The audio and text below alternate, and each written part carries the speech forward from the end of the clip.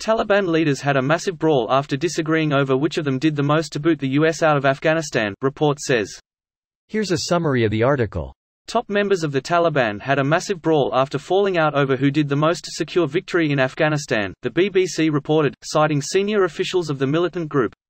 The fight between two factions in the Taliban leadership took place inside the Afghan presidential palace in Kabul late last week and came after a debate over who had most to drive the US military out of their country, the BBC reported. The Taliban took control of Kabul on August 15 and the US military pulled out of the country for good on August 30. Taliban sources told the BBC that the argument broke out because Baradar was unhappy about the makeup of the interim government. The Taliban deny the fight took place, according to the BBC. Reports of the melee comes as rumors swirl around Baradar's condition, as he hasn't been seen in public for several days. Taliban sources told the BBC that Baradar left Kabul for the city of Kandahar following the fight. According to the BBC, a Taliban spokesman said that Baradar had traveled to Kandahar to meet Mullah Hibatullah Akhundzada, the Taliban's reclusive supreme leader.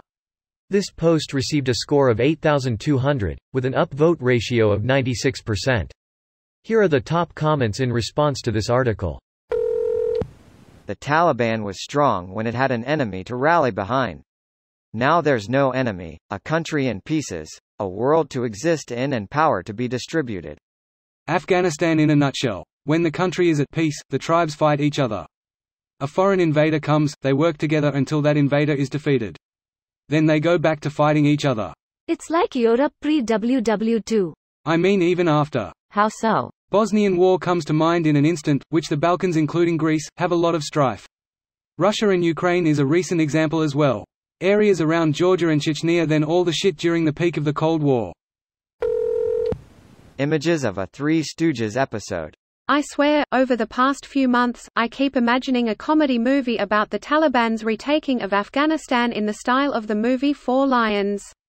I feel like it could be a biting take on religious extremism, authoritarianism, and internal power struggles. Someone get Armando Iannucci on this. Chris Morris wrote Four Lions, not AI. The Taliban's internal war is just beginning. This is why no one should believe a single word coming from the Taliban right now. They are not able to keep any commitments or promises or deals with anyone, until this struggle for dominance between different factions continues. The same thing happened after the Iranian Revolution. Any talk of inclusiveness disappeared instantly and last week's allies were being hunted down, imprisoned or executed. Many of the leaders of various factions died in the power struggles that happened immediately following the fall of the Shah's government. Same with the French and Russian revolutions. Incredibly hard to have unity when the only thing unifying you was a single clear goal. When you eventually reach that, everyone wants to go in a specific way afterwards. The dog finally caught the car. Now what? Get pets from the driver. Maybe some treats. New home. She is a good boy, girl. I can't say I can see your vision of Taliban being a good girl, but well, to each to their own, I guess. This is some straight-up asterisk shit. Somehow, the Bard was the first to get slapped, again. What does the Bard play in? A Taliban.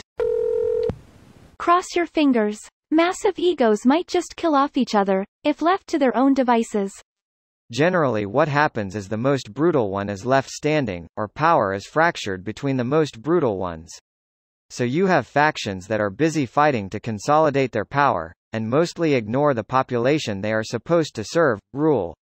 And I suspect that democratic countries will hesitate to interfere for various reasons, so some sketchy allies will start making deals with one or more factions.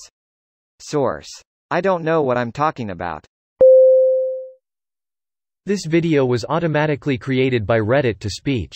The article and comments in this video were selected from Reddit according to their upvotes, and any paraphrasing was performed by smmry.com, without any human intervention.